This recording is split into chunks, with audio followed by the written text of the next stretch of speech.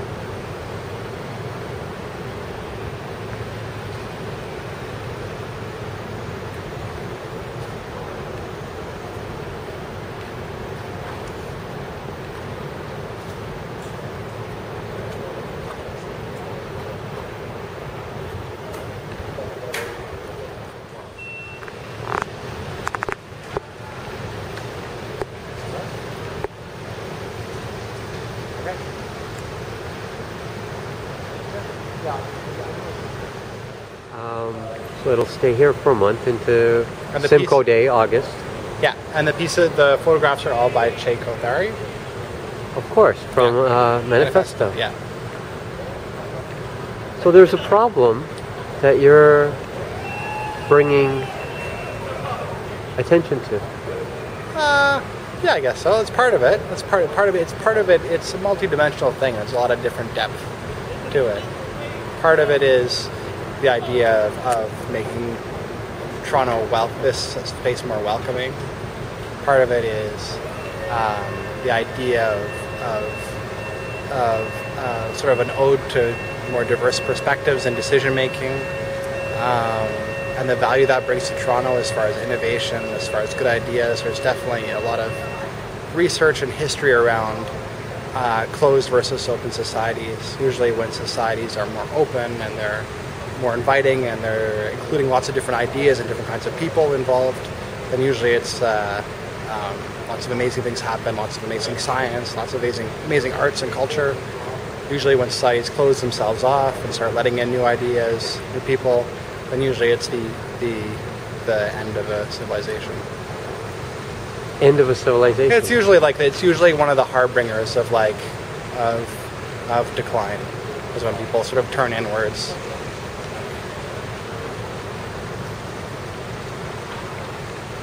What motivated you to start thinking about these ideas, these concerns? It's been sort of a long-term commitment, this, I think. In my own family, I think there's a certain amount there's always been a commitment to welcoming newcomers.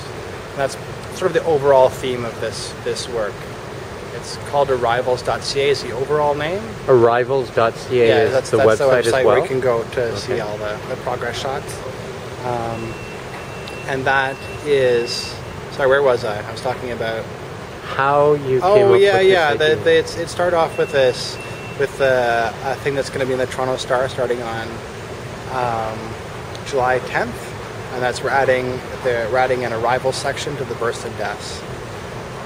So right now there's a whole lot of deaths, so maybe 1 or 2 births usually, and so there's that's almost like a microcosmos for Canadian demographics as a whole.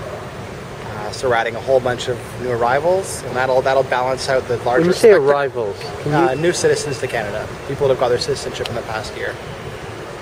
Well, this is a different question. Yeah. If we're talking about City Hall. Yeah. Residents of the city, long-time residents, and for whatever reason may not choose to get Canadian citizenship. Yep. And to use a word that's in the common conversation out there, Yep. they have been tax-paying residents of this city for decades. Yeah, totally. Yeah. They would not be in this arrival because they're not citizens. They wouldn't be in the Arrivals Project because citizens. I'm a huge supporter of Desmond and One Vote. I've been quite passionate about that for quite a while. I know who Desmond is. There might be people who see this and they don't know who Desmond is. I do believe that landed residents should get the right to vote municipally. I think that's a good initiative. So can you just clarify for a moment who Desmond is? I mean, I know who he is, but... Desmond is an amazing human. Desmond Cole. Desmond Cole, one of the best people I've ever met in my entire life. And he ran a project for a long time called One Vote. And that was around... Or is it iVote? iVote, sorry. iVote Toronto. Thanks for correcting me there. And it was around getting the right for permanent residents to be able to vote in municipal elections. So, they will not be appearing in your Arrivals.ca. Sorry, 1 second.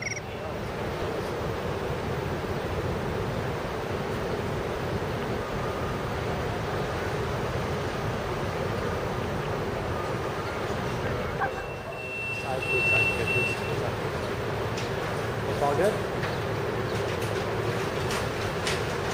Yeah. Well, just go through that.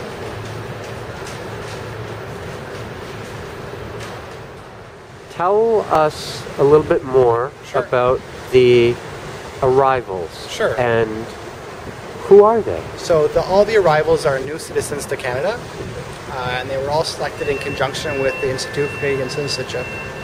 And we basically selected on 4 different criteria. One criteria was a gender balance. Another criteria was 75% of them from Pan-American countries. There was also a strong arc in a lot of the stories as far as overcoming struggle and then giving back to communities. And also the idea of how networks in Toronto are really actually important for people to settle. And then, so those are the major 4 criteria.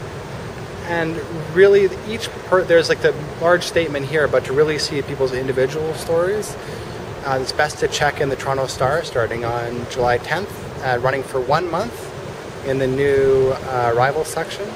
And that's going to be on Tuesdays, Thursdays, and Saturdays. Tuesdays, Thursdays, and Saturdays? Yeah. You mentioned on July the 10th it'll be the Pan Am Day. Yeah, the unveiling, yeah.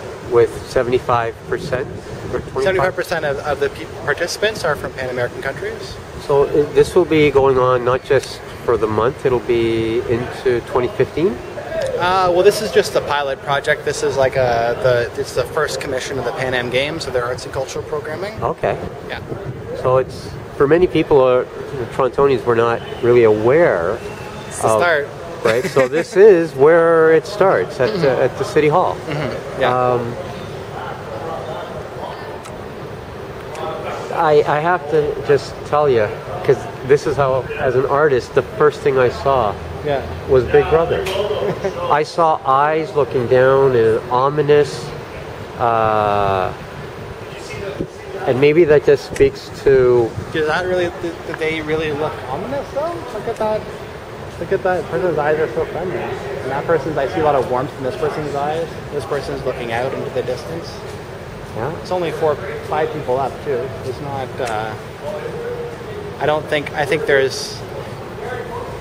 I think there's that the idea of watching, but the counselor is actually being watched a lot more than we are.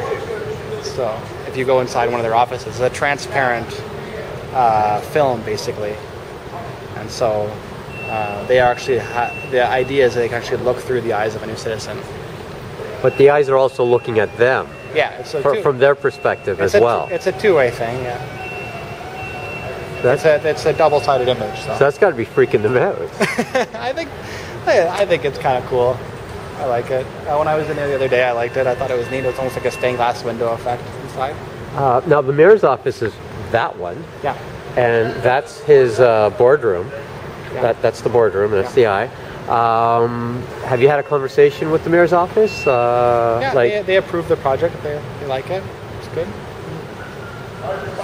It's a fair amount of work getting everyone's permission for something like this size, but I had a really good team, and a lot of councillors were really supportive. And okay. Well, as this is being installed, how long is it taking per councillor's office, per pair of eyes?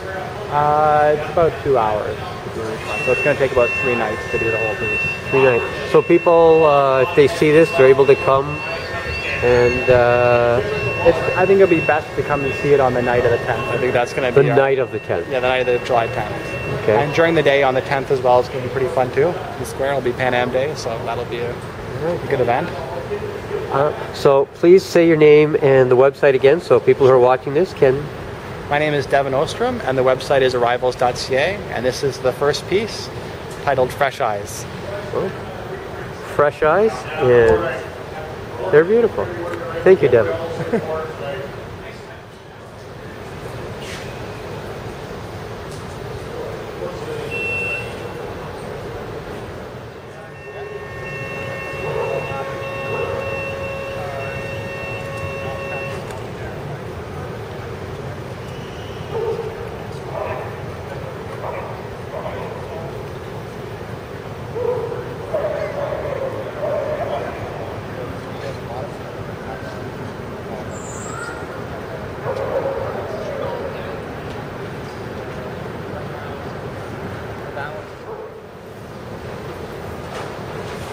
These are the eyes that are on the windows of Toronto Mayor Rob Ford's office.